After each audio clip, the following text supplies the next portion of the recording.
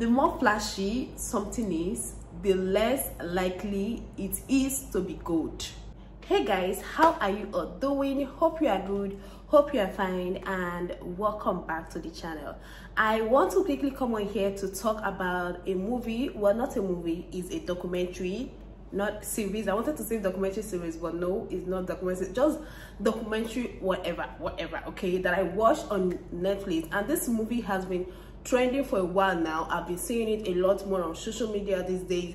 Actually, what triggered me to watch it in the first place was a tweet that I saw talking about this guy, and I decided to check it out, and boy, I was triggered. The documentary is a good one. Actually, I'm not a huge fan of documentary. This one caught my attention just with the name, TINDER SWINDLER. Like, I was so triggered to watch it, and it has been between number 1, number 2 of top 10s on Netflix. So let me just go ahead and talk a little bit about it and give my thoughts, lessons I've learned.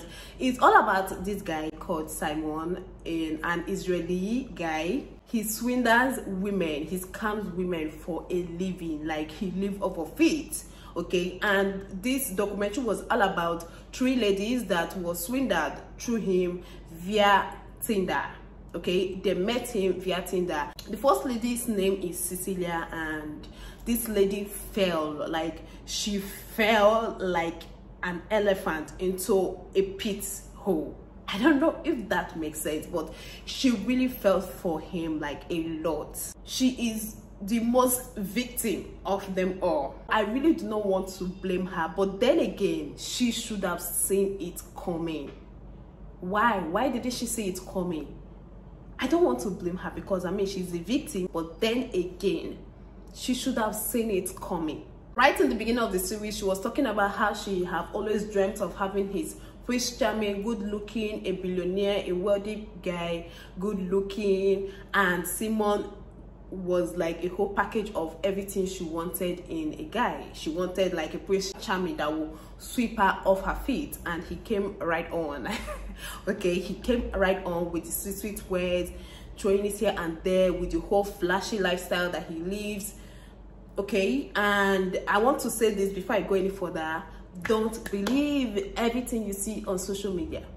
Don't believe, okay? Because this guy was living the life, wearing designers upon designers. All his social media posts was about him wearing designers, traveling here and there, going for business meeting, flying private jets, 5-star hotels. Like, he was living the life, okay? And that was what this lady wanted, Cecilia. That was what she wanted, and it felt right on her. And she got talking with this guy. The guy claimed to be a billionaire, a son of a diamond king. Like, he claimed he's a billionaire son. He as well is a billionaire, and blah blah blah, all of that good stuff. And before you know it, they went on the first date, second date, and 1 month down the line, this guy started coming on with, oh, he has enemies chasing him down, trying to kill him, sending Cecilia some photos that his life is on threat. He can't access his credit card, he can't go to the bank, he can't go anywhere, he can't even make phone calls, that they are tracking him, blah blah blah. And Cecilia fell for it. Before you know it, he was asking Cecilia for money. Cecilia gave the one she had, and as if that was not enough, he kept on asking for more. That he had this deal he wanted to close. His enemies were hunting him. I mean, Cecilia took a loan on his behalf, first loan.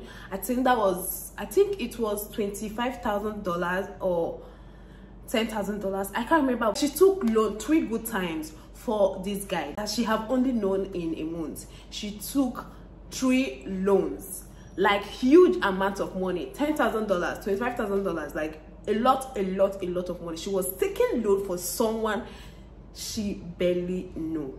Tell me why I wouldn't blame her. I just do not want to blame her, but then again, like, she don't have this money. She don't have the money. She decided to take a loan for him. A lot of things were running through my mind while I was watching the movie. I was like, okay, this guy told you that he's the son of a billionaire, he's been threatened, he's been tracked and blah blah blah. What about his parents? I mean, his dad is a diamond king. Why couldn't he go to him for help? Don't he have friends, like billionaire friends? What are the whole meetings he has been attending, claiming to be attending? Doesn't he have any friend that would help him out from the situation instead of his girlfriend that he just met in less than a month? I mean, all those stuff was running to my mind. I wonder why Cecilia didn't think about it. Seriously, I wonder why she didn't think about that. And yeah, she ended up being a victim. She started trying to ask the guy to pay back the money. The guy was posting until he decided to give her a check. Simon gave Cecilia a check of $500,000 and Cecilia went to the bank and boom, it was fake. So moving on to the second lady, they also met on Tinder. He was living the life, yeah, and they went on dates. They were moving from one place to the other, on the yacht, on the private jets, on the island, 5-star hotels, different expensive food, 5-course meal, 3-course meal, anyway. Before you know it, he used the same tactics he used for Cecilia. His life was being threatened, claiming his life was being threatened. He can't access his credit card, this, that, and she also fell for it and gave him the money she had. She wanted to, you know, buy a house with the money she was saving, and she gave all of them to Simon. Then she started trying to get her money back. Simon was posting her. This was what Simon was doing. Like, he would take money from this lady, spend it on another lady, and after he had spent to a particular limited time, the person would pay like in million folds, okay? That was how he was literally recycling this. It was like a roller coaster. He was moving from here to here. It was a roller coaster for him. He's a pro. This is like a real life story. He's a pro. Not like a ghost too. These people were seeing him. He goes on a date with them. They spend the night together, you know. His real name even. He was using his real name, okay? Because, yeah, he was literally using his real name.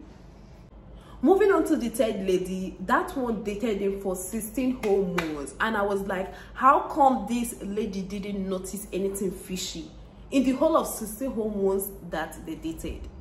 How come she didn't notice anything fishy? That guy was really a pro. That guy is really a pro. Oh my god. But I love what the last lady did. At least he made him pay back in some kind of way, even though not fully, but he paid back. He didn't like go scot-free like he went scot-free from the two first ladies. The third lady got to know about these ladies because it was trending at that time. Tabloids were carrying it around, you know, it was all over, and the guy started hiding because he was wanted, like literally. So he was hiding, and the third girl decided to play along because she too was a victim. Her money, her emotions has gone down the drain for the sake of this Simon, and she decided to play along with him to get something from him, and that was how she lured him into selling off all his designers wares. He wanted more money from her, who already knew what's up. The third lady was like, fine, I will help you, give me all your designers wares, let me help you to sell them and I'll give you the money. And that was how Simon packed like lots and lots of designer wares and gave it to the third lady. I love what she really did. She sold them, kept the money for herself, and to think that this was what this guy was doing to them. He was sending voice notes to her, threatening her life. That part was really funny. Like, this is what you have been doing to these ladies.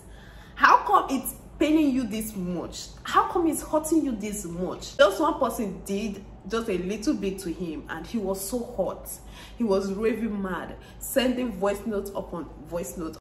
So finally the third lady was able to lure him to the airport where the police captured him, and he was jailed for 18 months, but at the end of the day he only stayed in jail for 5 months, which is not even enough for things he has done. Cecilia will have to pay back the loans she took on his behalf for the fucking rest of her life, and there the guy was balling again. He was back to his lifestyle, you know, wearing designers, carrying bundles of dollars about as if nothing happened, while these other ladies on the other hand has been robbed, rendered, you know, penniless. There is a lot to learn from this movie, okay?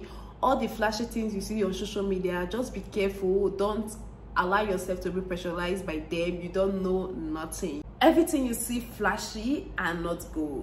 The more flashy something is, the less likely it is to be good. So guys, I think I'll be ending here in this video. Let me know your thoughts in the comment section. What do you think about this documentary? What do you think? Like, do you blame any of the ladies? Do you feel sorry for them? Like, just let me know what you think generally, okay? Bye bye.